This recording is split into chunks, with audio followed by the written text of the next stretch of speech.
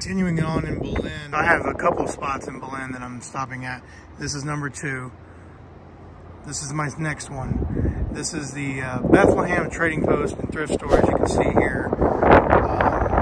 Also on Main Street, a little further, about a mile or so from where I just left. And you might not remember this. We don't see the outside of this, from what I remember. This is the thrift store that Saul, Jimmy, comes to try to find something heavy that he can use to damage Howard's car, which we see later on at the end of that episode. And he goes into here, you know, as you remember in the scene, goes through a few different items. It's like a montage. It goes through these doors right through there. They're temporarily closed. They've been temporarily closed. I think they're permanently closed because Google says that's permanently closed, but this says temporarily closed. So anyway, he goes through those doors right there. And when he does, there's like a doorbell, there's like bells right up top that they put the camera on. It's a cool shot. In there, eventually he finds bowling balls, right? This is the store that he gets the bowling balls that he uses to throw over Howard's gate and damage his car. I wanted to go in, obviously, check it out, see if they had some bowling balls, maybe find the exact spot that he got the bowling balls, which I'm sure they were production props. But it's closed. I thought I'd stop by, being in Belen anyway. That's pretty much it for the spot. The Bethlehem Trading Post in Belen. My next stop is what's his first name? Mr. Acker. I already got his first name, but Mr. Acker's house. So in the show, it's in Tucumcari, but in real life, it's in Belen. We're gonna go there next.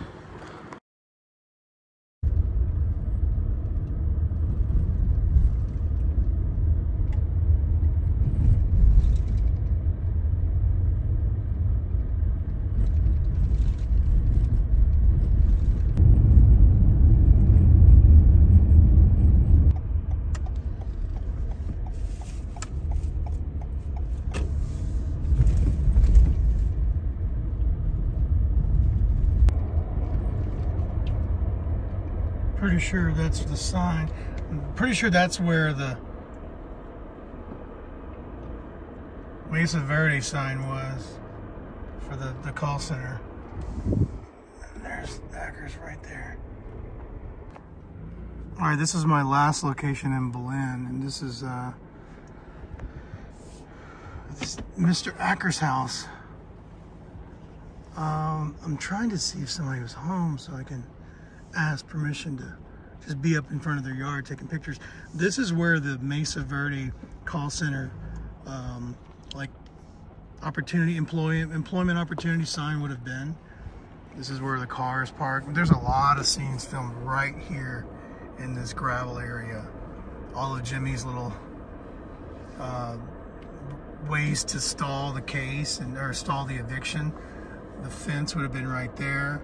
Characters going in and out. Mesa Verde and their lawyers right here. They had it cleared out quite a bit. It looks like it's, I don't know, like it's been grown over. The ground is more grown than it was, I remember, in the show. But a lot happened right here. There's a car there, so I don't want to, I'm going to see if I can get somebody's attention before I start taking photos. It's so cool though, right there. All right, there you have it. Well, you didn't see that, but I literally just talked to homeowner. She just walked right inside. Got clearance to take as many photos and video that I want. And this is exciting. Wow. So what she just told me was that this was for sale during filming. So obviously it made it a lot easier for the production to use this. And they bought it after. So they weren't living here. She said her grandma or aunt, I can't remember already, kind of let it go. And I guess that's what she means with all of this. This obviously growth wasn't here. The fences that you see around the property was production for the show. But this right here would have been, wow, the entrance where Kim comes a couple of times to talk to Mr. Acker here. And there's a gate, and they have the stick and they put it through the hole here, and wow, so cool. Unhinge the lock and go through there. Or in Dwight, why do I want to keep calling him Dwight Acker? I don't remember the first name. Mr. Acker comes out, he lets her in, or doesn't let her in, he just basically says, "May I come in?" Hey, right where you at? Props a chair right there, and he's like, pretty much say your piece. But one of the most memorable lines is, Hey, do me a favor, will you? I'm going to spread my legs out like this, and just to finish it off, why don't you give me a swift kick in the balls? That's not necessary. why don't you do me a favor and right between my legs, you know, kick me in the balls or something like that. It was hilarious. And then Kim, she rips into him here, and then she comes back, she tells a story about her childhood, and it doesn't work on him. And then of course Jimmy, he ends up getting to the door, puts his foot through the door, shows him that picture of the guy. I'll just say the guy behind the horse. We'll just leave it at that. The man fucking a horse. To try to win him over as a client against Mr. Verde. So again, if you've seen the show, you already know all the plot points. But wow, this is really cool. So I'm gonna get some stills here. A few more other things that I want to do before I stop recording here is, again, this is where the sign, the Mesa Verde sign, would have been for the call center. Right there in the corner where my car is. And you had a bunch of players in here, you know, digging, like an archaeologist digging for different Indian artifacts, if you will. There is a scene with Jimmy and Acker working together with the lead coming out of their pant legs and just stalling the case, which was pretty brilliant. And of course the workers just trying to get the eviction going. But this growth, I do not remember any of this. It's crazy. And of course the lot is a lot smaller in person. It's pretty standard when you can see a filming location. The area is smaller in person than it looks on screen. So what else is there? I was able to kind of check out some screenshots, and what I've put together is that the actual Tucumcari call center sign is not right there, but it was actually posted right there. You can see it. I'll bring in the screenshot right here. Jimmy parks here. This is not there at the time. Jimmy parks here. He's standing right here. He checks his watch. I'll show you the screenshot I've got here. And you can see, yeah, the call center sign is right there. Jimmy parks here, and then again, this is Acker's house. You have the fencing here. Another shot that I just recreated was from behind the car. Jimmy parks again along the fence, and you can see this post here, this light pole here. You can see the mountains. It's kind of like this angle. And then Jimmy is on this side of the car, and he's on the phone. You see the mountains in the background, you see the pole, you see the fence. And you don't see the house in the shot because the fence is covering it. But, or it's out of frame actually. It's more like, kind of like this. That's about the shot. Pole, Jimmy on the phone, and that's just the steam. I was able to find the exact spot where the Tucumcari call center huge sign was. Actually, I was right the first time. It's approximately where this current real estate sign is, but it would have been, the angle is pretty much like this. see some of the road right here. The sign would have been on this little piece of this corner land. There's Acker'S house. The sign would have been about right here. And the tail is the mountains. So the mountains are on the right side of the frame, like that. And you can see these mountains here. And you can see the Mr Everett Acker cars, the quote German cars, parked right here, right there. This, I don't think it's in the shot, but my angle could be slightly off, different than what the show did, or yeah, I'm thinking that's what it is. But this is close enough. They could have been over here, maybe kept this out of frame, yeah, like that, maybe tighter, like that. There it is. That would be the shot right there. So cool to be here. It's one of those where you just don't want to leave, you want to get it all. I did throw the drone up. I'm going to show you that footage here. I tried to match the shot, their drone shot, as much as possible. But there's an airport around here, the Belen airport. And so my flight altitude and distance from me is restricted because of that area. So I couldn't go as high as I wanted, and I couldn't go as far out as I wanted to recreate the shot that we see on the show. But I think it's good enough. And it's crazy what digitally they did, because this was probably filmed, let's see, we saw this at the beginning of 2020. This is definitely filmed in 2019. So it's been 2 years, thanks to COVID.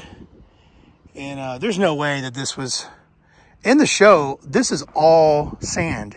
It's all leveled. And they digitally add these concrete foundation plots to act as the his neighbors that were cooperative and moved. Well, obviously none of that exists. So there's some digital work in the drone shot, quite a bit of it actually.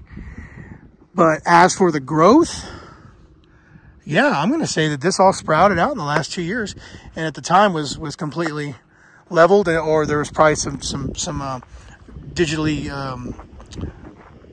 removing of said growth to make it look like it's just sand. But this is it. One last look at Mr. Acker's house. The address is, well, I don't want to say it. If you can read that, then you can read that. It's not my problem if you can. But in the show, I'm going to butcher this. Well, I already forgot the street name, but in the show, it's 1103, I believe. 1103 or 1130. Can you make out the address on that? 1130 Arroyo Vista. Is there a problem? Well, I mean, is that where we are? This is 1130 Arroyo Vista. This here's 1240 Arroyo Vista. It's always been 1240 Arroyo Vista. And there's a whole scene with the whole the address being incorrect, kind of like referencing back the whole 1216, 1261. I'm thinking like season 3. Wide shot.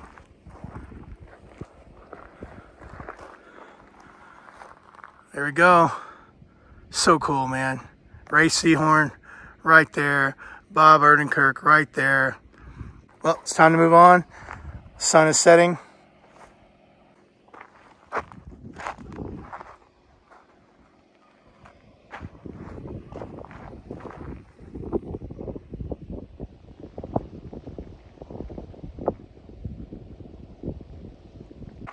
Oh, and one last thing. I'm gonna need to make a call.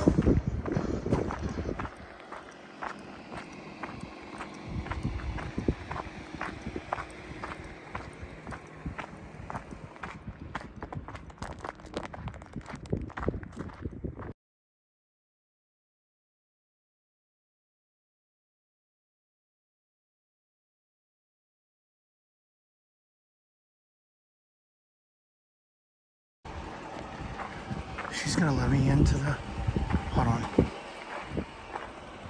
So what is this again? So when you have the door open, okay. There's like a a radio that he had when he was talking to some, I guess. Right. Well, that's in there, yeah, or it's in the door. okay. Yeah. Yeah. So let me just put the Jeep in. Sure. Oh yeah, yeah, yeah. Got your way. I'm glad I didn't leave. I was just about to leave.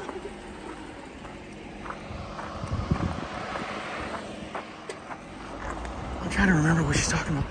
There's a radio, maybe like a communication device from within. Yeah, from Acker'S talking to Jimmy from within the door. I think I gotta rewatch the scene. It's they had the door open at the time. Yeah. Okay.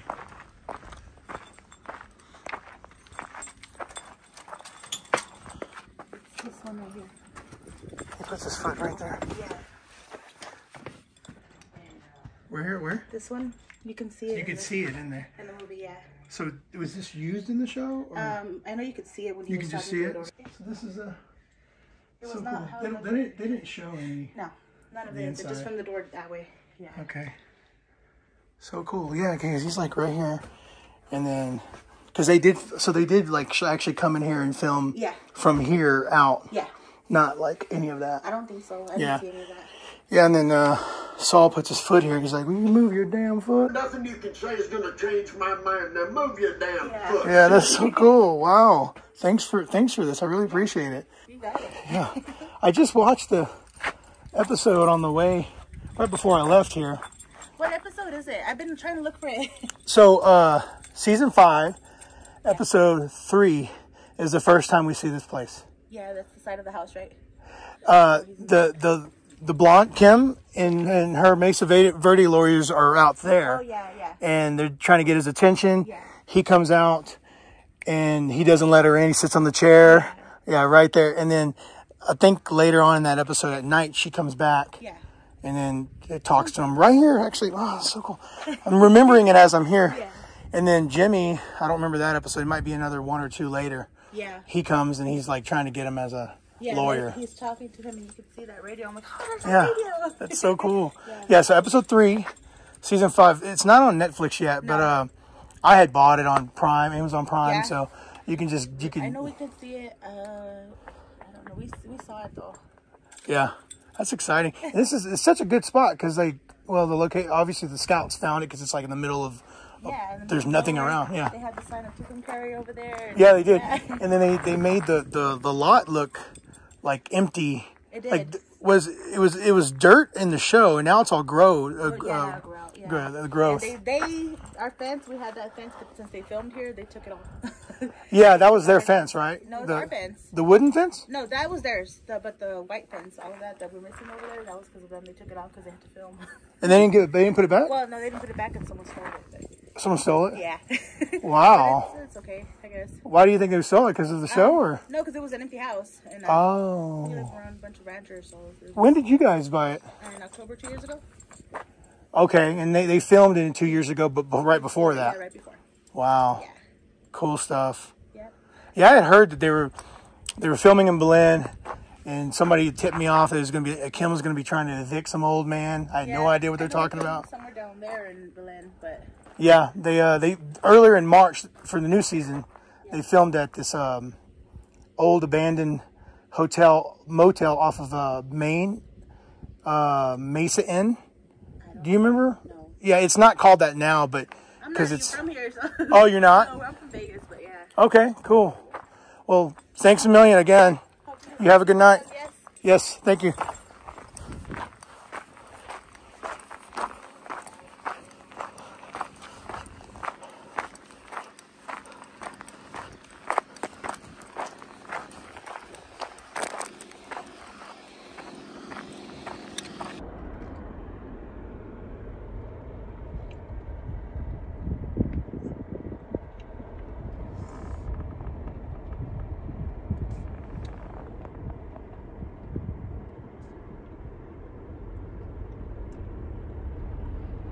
Look at these dudes crossing the road. Get out of the road, big guys.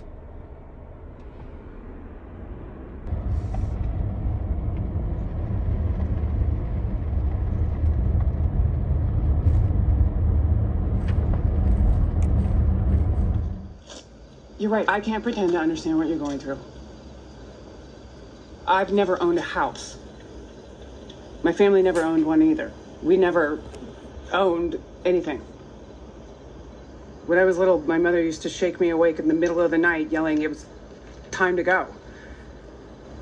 I'd throw my things in a cardboard box and run outside in my pajamas and bare feet. It was so cold. My toes turned blue. If we'd had a house, I never would have wanted to leave.